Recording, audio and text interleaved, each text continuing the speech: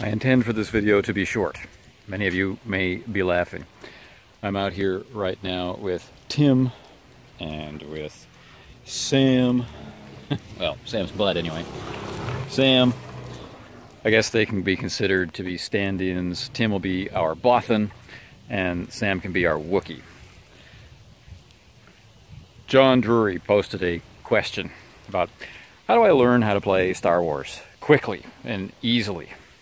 And I do have a fairly short answer to that, and it'll sound snide right off the bat, and it's, well, read the book. But what do I mean by that? Fantasy Flight Games organized everything into chapters, very specific chapters. So, when you open up the book, pretty much the first thing that you'll encounter is a description about playing the game, and in there they list out the different types of roles that will be required. Just recognize what they are, you know, the simple role, the standard role, the opposed role, this sort of thing. How do they work? What kind of roles will you as the game master be expected to ask for? You won't, at the end of that section, understand the different ways and permutations of all those roles for this game, but you'll know basically what kind of mechanical thing you'll be asked to do. Second thing, move into character creation. Make a character. Make 2 characters or 3 characters. This will very quickly, and I do mean quickly. It's a little bit of point by. This will quickly give you a sense of what a character is expected to know or do, and well, you know, what a character mechanically in Fantasy Flight Game Star Wars is. Well, then that process will have entailed you looking at what the skills are and what the talents are. It may have exposed you to reading about the Force, but that's really not necessary and would be making more work for yourself than you need right off the bat.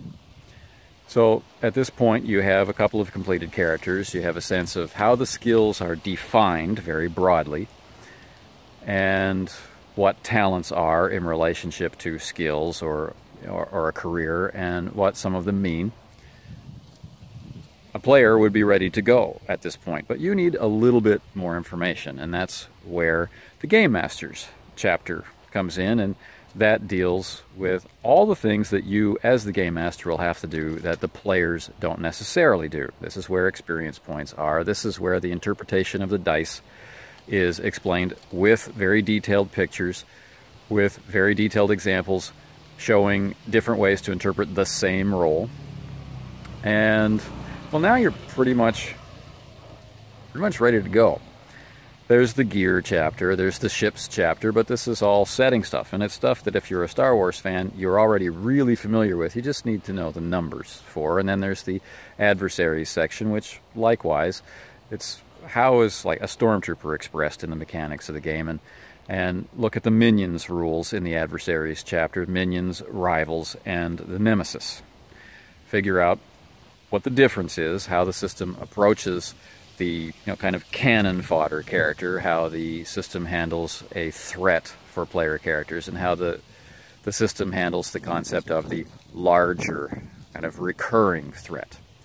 And these are already statted out for your starter characters.